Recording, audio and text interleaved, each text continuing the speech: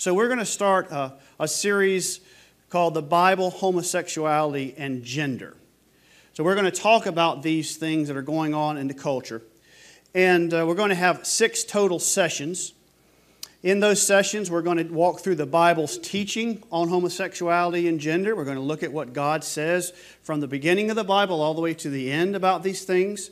We're going to look at the objections that people have, that if you Googled, what does the Bible say about homosexuality? What does the Bible say about gender? You're going to get all kinds of things that say, well, the Bible doesn't mean this or the Bible doesn't mean that. So we want to be able to answer those. And then we want to talk about the larger issue of the consequences. What are the consequences to the individuals who get pulled into these things? And what is the consequence to the culture, to the groups, and to the nation at large that give in to these things and approve of them? What are the consequences of those? So that's what we want to do. And there'll be 6 sessions, as I said. The first, which we'll begin today, is the Bible and homosexuality. We want to look at the Bible from the very beginning to the very end and how it talks about the issue of homosexual relationships, homosexual marriage, and all of that. In our second session, we want to talk about what we call the born gay and the love objections. These are the 2 most common objections in the culture today to the Bible's position, which I'm sure you know is that it's not right. These are that you're born gay, God made you that way, therefore God approves of it. And then if we love each other, if it's a loving, committed relationship, then it's okay for us to have this kind of relationship. We're going to answer those, and we're going to spend a whole session on that. Thirdly, we'll look at the Bible and transgenders. We'll go back and we'll just look at the Bible. What does it say about men born male wanting to be females or vice versa? What does the Bible say about that? How do we address it? And then fourthly, we want to look at these 2 things, homosexuality and transgenderism, as they affect the individual.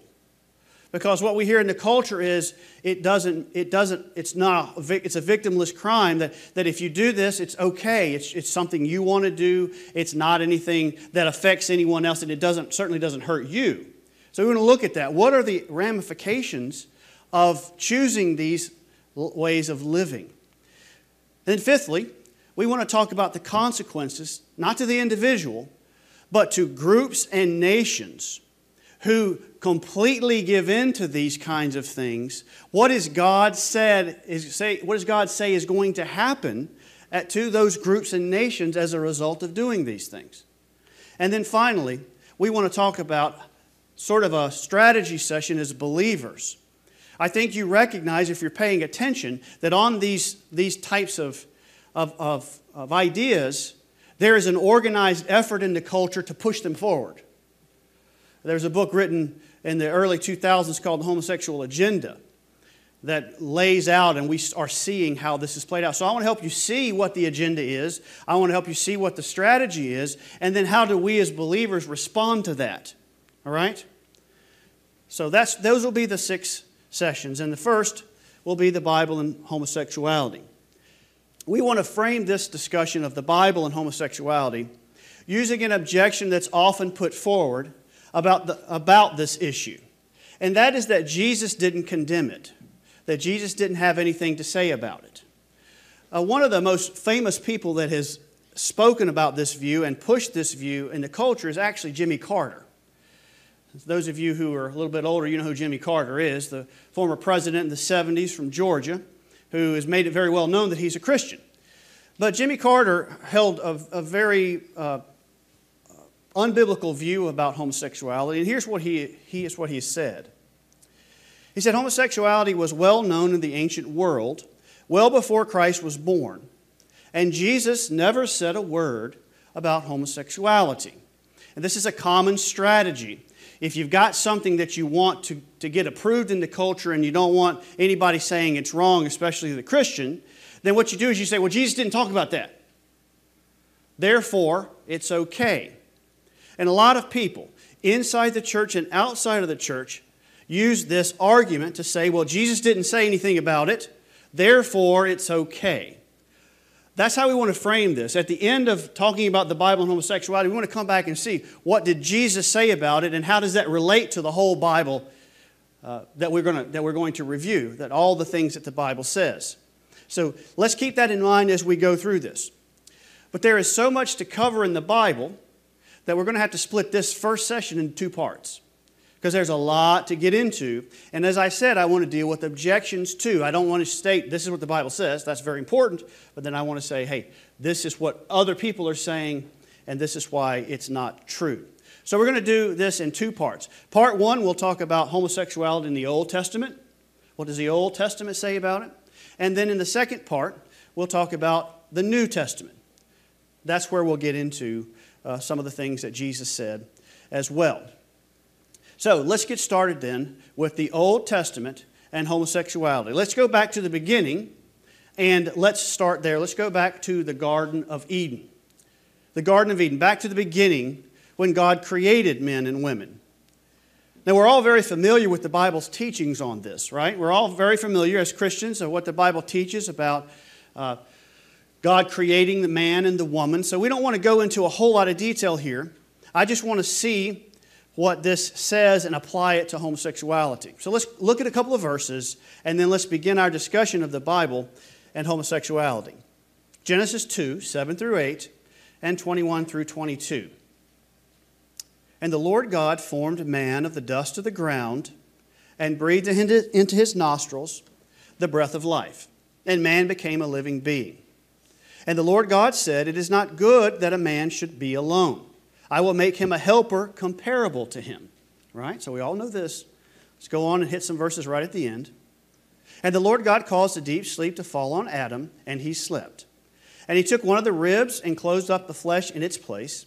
Then the rib which the Lord God had taken from man, he made into a woman, and he brought her to the man. So again, our purpose is not to go into great detail on marriage here. Our purpose is to look at this from a design standpoint. From when God designed the man and the woman, and he talked about sex, and he talked about marriage, what did he lay out as that design? Okay? This also has applications to gender. But we're not going to look at gender specifically here, but we're going to look at it later. So let's look at what God shows us here. Now, let me let you know something. This is for all of our young people and all of our older people too, and even me at 25. I got a couple of laughs on that. When God does something, He instructs us by what He does and by what He does not do. Does that make sense? So that's why we look in the New Testament and we see what Jesus did. Jesus did this to the leper. Jesus did this to the woman at the well. We look, because God is perfect, everything He does teaches us something, not just what He says. So when we look in the Garden of Eden, we see God telling us about how He designed things just by what He does. So let's look here and let's see what God is telling us about His design from the Garden of Eden. Okay, first of all, let's notice God creates a single man and a single woman. Do you see that? Not single as in not married, but one man, one man, and a single one woman. Okay? He does not create a man and two women and say, Adam, take your choice.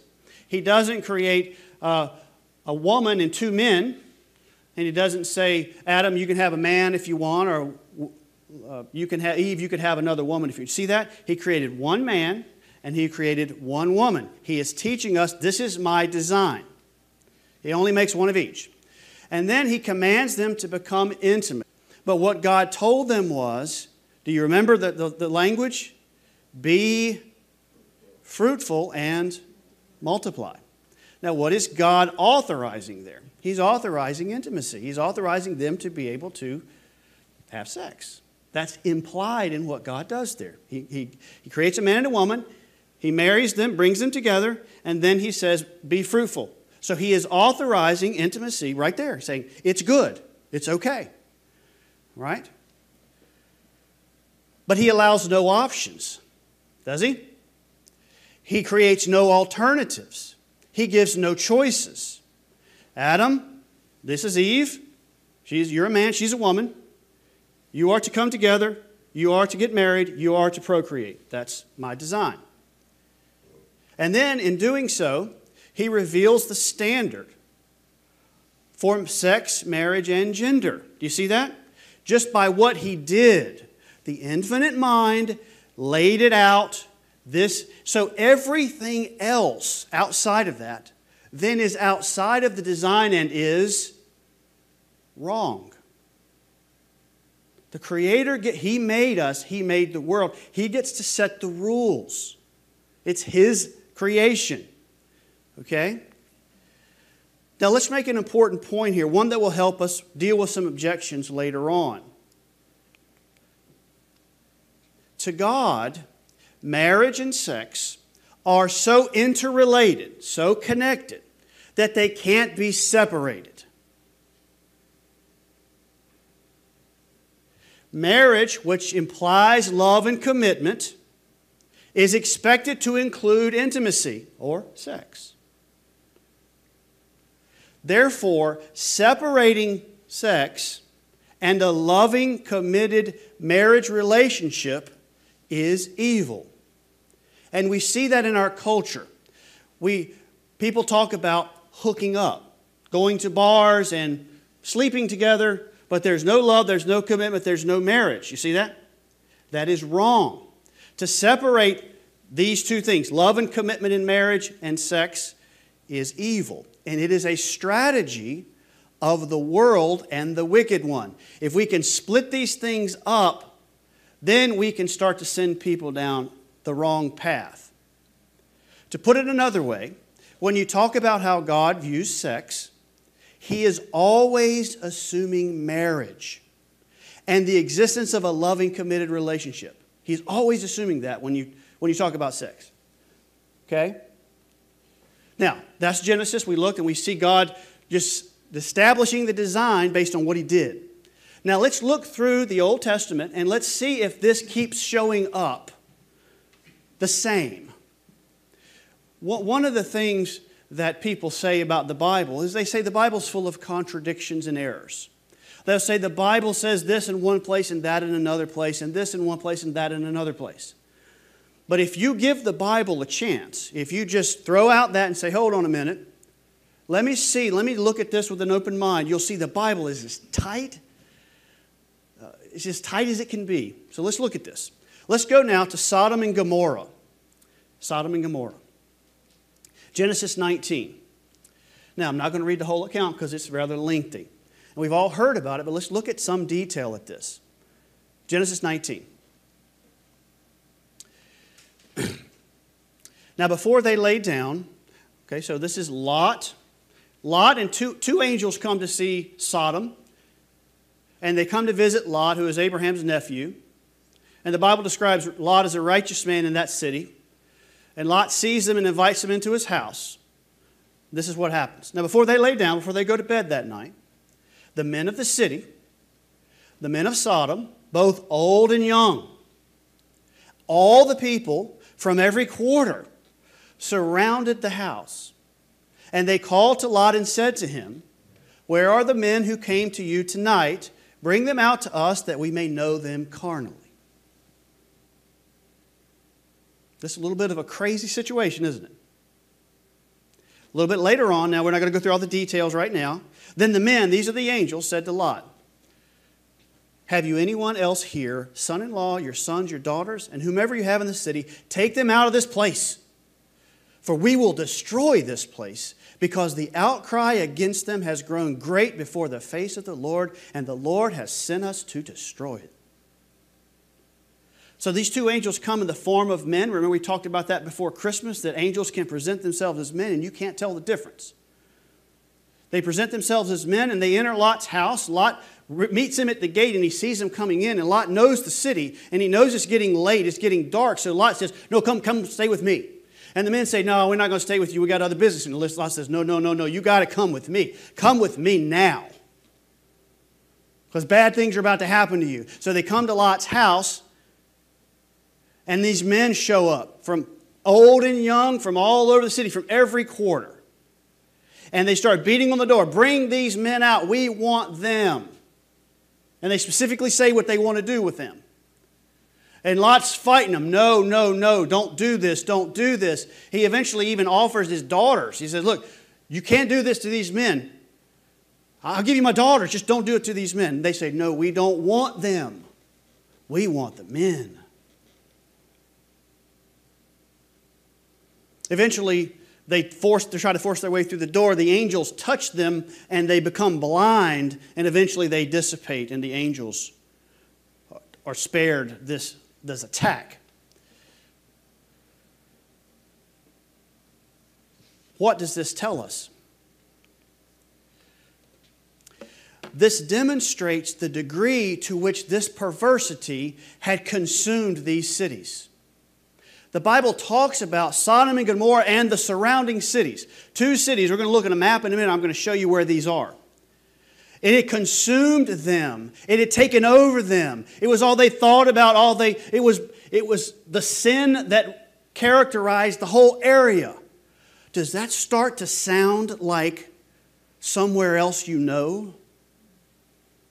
Can you get out of homosexuality on TV anymore?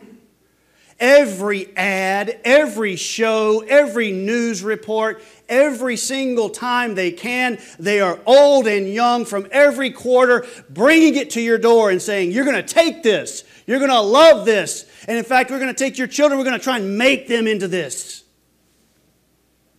Yeah, that old book, it just doesn't matter today, does it?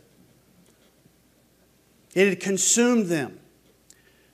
And it shows God's justification. Why God was right to do what He did, which was to destroy them with fire and brimstone. He rained down hell on these cities the very next day. What do you think that means about how God views this? Do you think that's God approving? This is not God approving. God hates this sin. He loves people, but He hates the sin. And He will destroy any nation or group that allows themselves to be taken over by it.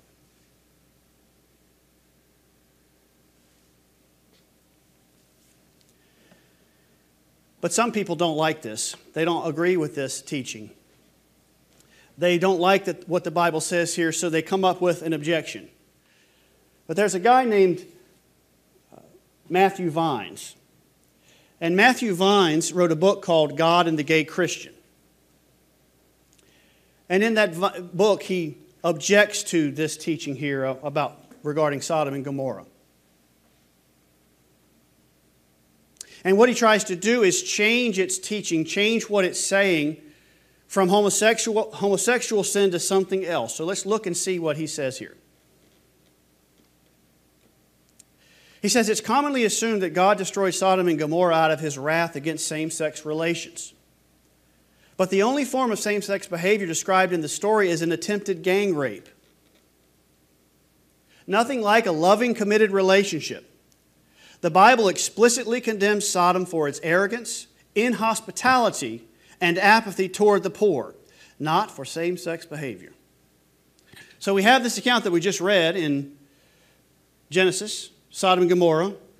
We see what the center of this is, but this fellow's coming along and other people are saying, no, that's not what it was talking about. Well, what he's doing here, he's really giving you 3 different objections.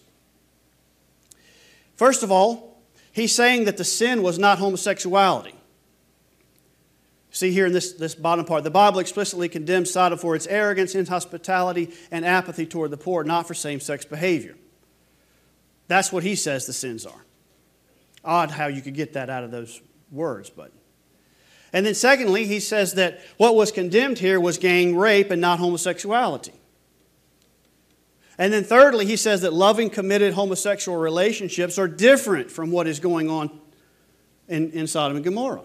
You see that? Those are really the 3 things. Now, we're not going to deal with the third one yet because we're going to deal with that one in a later session.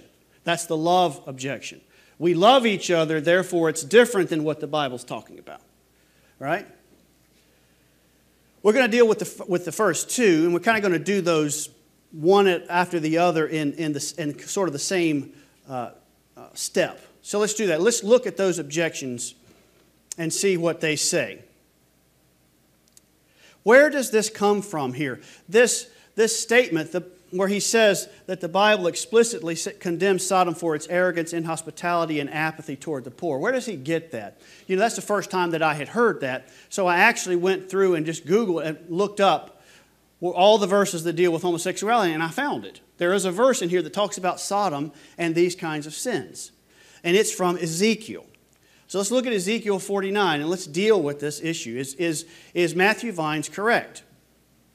In Ezekiel 16:49, the prophet says this. And these are God's words from Ezekiel to Judah. He says, look, this was the iniquity of your sister Sodom. She and her daughter had pride, fullness of food, and abundance of idleness. Neither did she strengthen the hand of the poor and needy. See that? All right, so we have here him mentioning Sodom. And when he mentions Sodom and her daughter, he talks about some of their sins that stem from pride. She had pride, fullness of food, and abundance of idleness. What this means is Sodom and Gomorrah were very wealthy. They were very well-to-do. So that wealth and that success caused them to be proud. And the word idleness here means they were free from war. That everything was at peace in their land. Other people were having wars, but there was peace here in Sodom. And so the wealth and the peace and the arrogance caused these people to become more and more sinful. Does that sound like America? They're fighting a war in Ukraine. Well, we're safe here. We're rich and we're prosperous and we got SEAL Team 6. Nobody can touch us right now. And this arrogance and this pride and all this money and all this time and all these resources caused them to sin. They sought after their own pleasure instead of seeking after the needs of other people, like the poor. So that's what's being said here. But what is the larger context of this? Why is God even mentioning Sodom here? Why would God go to Judah and say, your sister Sodom?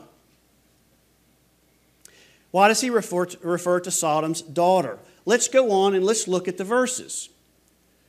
Let's look at the verses that precede this. Let's go back a couple. The Lord says to Judah, your elder sister is Samaria, who dwells with her daughters to the north of you. And your younger sister, who dwells to the south of you, is Sodom and her daughters. You did not walk in their ways, nor act according to their abominations.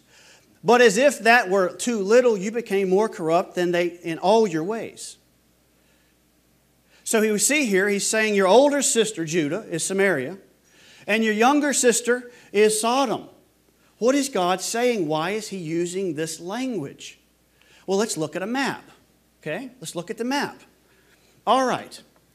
You remember that Israel was originally set up as 12 tribes. You remember that? There was Manasseh and Levi and Judah and Benjamin and all these, Asher and Dan. You remember that? So those are just 12 groups, 12 families, and they were each given a part of the land in Israel. But after the death of Solomon, the kingdom split in two. And you had two kingdoms arise. You had the northern kingdom, which was known as Samaria, and then you had the southern kingdom, which was known as Judah. So let's look here as we look at this. All right, so up here, that's the northern kingdom. Do you see that? That's what broke off after the death of Solomon, became the north. And then down here at the bottom, you have the southern kingdom. You see that? All right, so when God is using this language, what he is doing, there is Jerusalem. Remember, that's the capital of both the north and south in the beginning. And then we have up here, we have Samaria, which is the capital of the north. And then we have Sodom and Gomorrah. Sodom and Gomorrah are down in the bottom on the other, way down to the south. Now let's focus in on this part of the map here as we try and understand why God is using the term Sodom and her sisters here in this verse. Let's look at this. All right. What you can see here, God says Samaria to the north is your sister. And Sodom and Gomorrah to the south are your other sisters. What is God saying? God is saying, Judah, you have been righteous longer than these other groups, but you are so wicked now that you are like your sister to the north, Samaria. In fact, you're so wicked, you're just like your sister to the south, Sodom. What is God saying? He's saying, you have become more polluted than everybody else. And that is why God is mentioning Sodom here. But does this mean that Sodom was not guilty of homosexuality? And I'm going to make a point to you here that's going to help you be a better discerner of truth in this rotten culture that you live in. What happens is, this guy, when he quotes the verse, he doesn't quote the rest of it. Let's see what the rest of the verse says. He quoted 49 here. Look, this was the iniquity of your sister Sodom. She and her daughter had pride, fullness of food, and abundance of idleness. Neither did she strengthen the hand of the poor and needy. But let's read on. And they were haughty and committed abomination before me. Therefore I took them away as I saw fit. He says, Sodom committed an abomination. What is the abomination? Let's look at Leviticus 18:22. You shall not lie with a male as with a woman. It is an abomination. See, right there it is. But this guy doesn't quote it because he doesn't want to quote it. And then God says, therefore I took them away as I saw fit. Which, what does that mean? I destroyed them with fire and brimstone.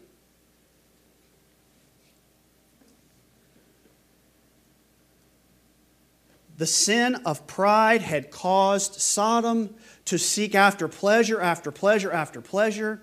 And then eventually that led them into the abomination of homosexuality. And it consumed them and God destroyed them for it. That's what this verse teaches. No matter what this guy says. This is the sin.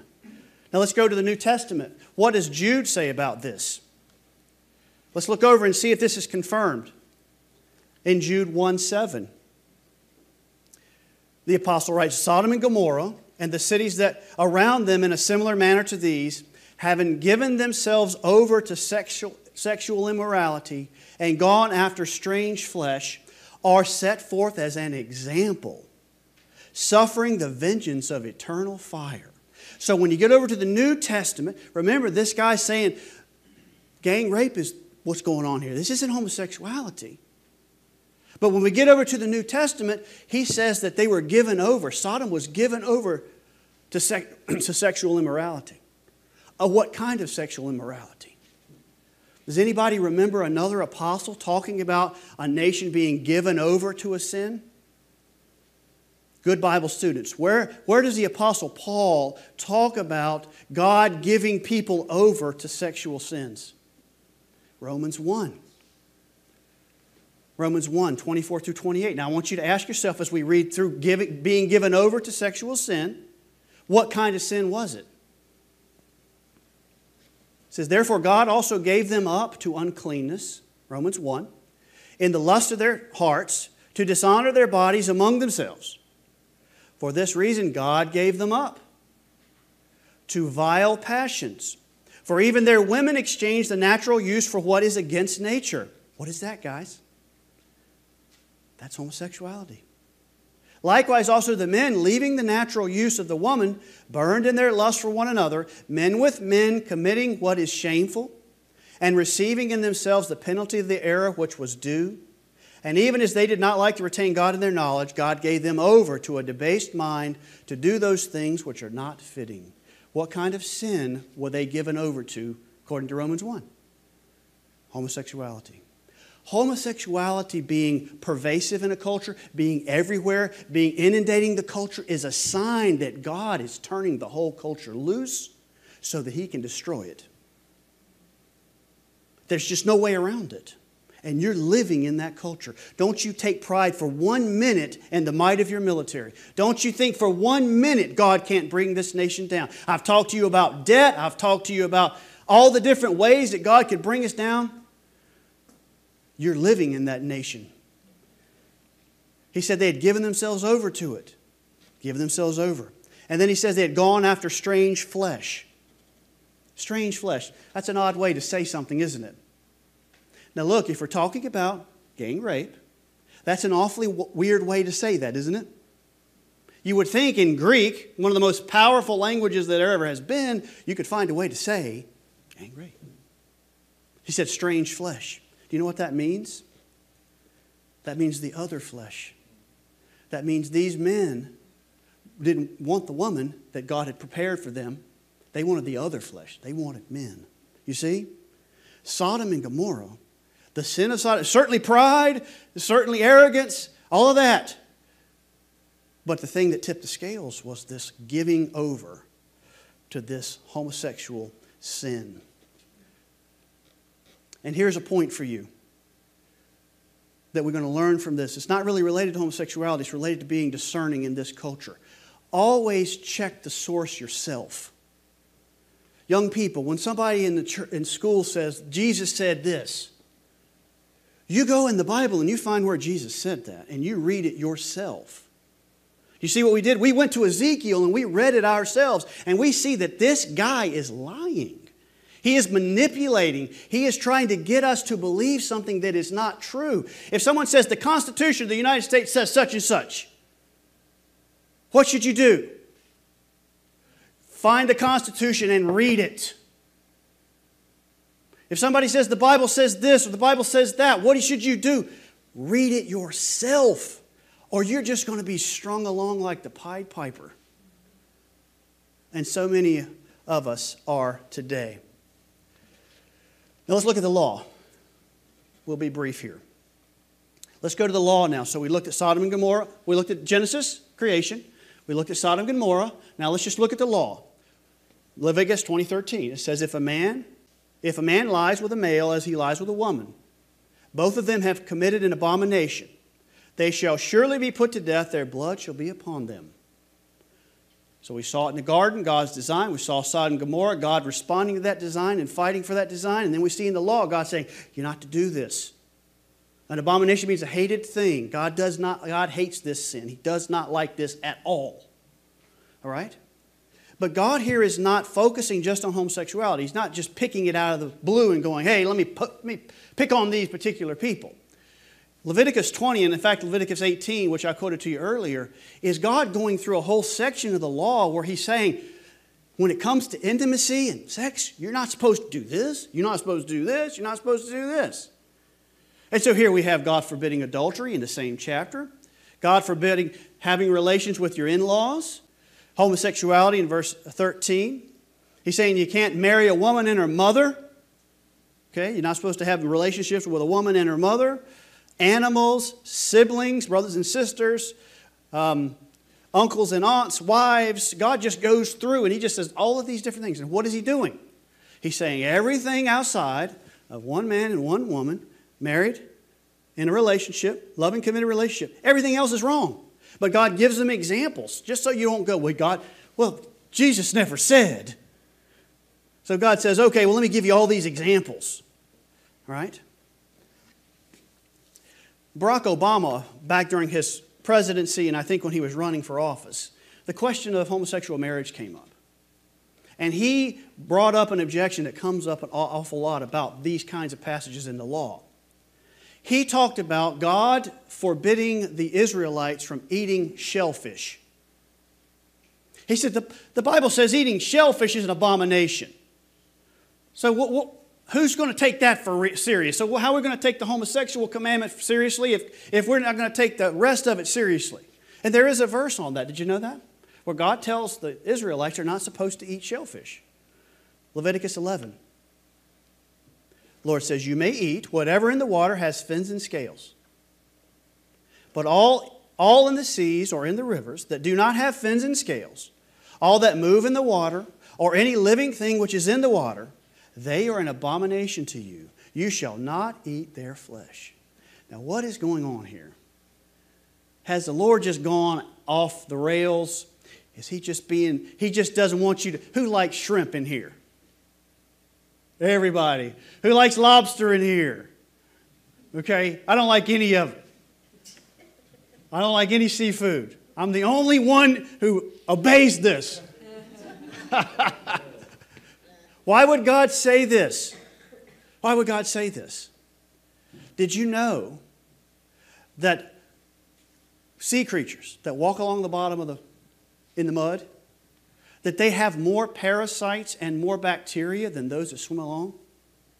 And did you know that if you don't properly clean and prepare and sanitize the stuff you get off the bottom of the sea, it can make you extremely sick? Did you know that? God was protecting them. Laird Harris, in the Expositor's Bible Commentary, he said this about the whole shrimp thing. He said, fish that have fins and scales are free swimming, and in general are free from parasites.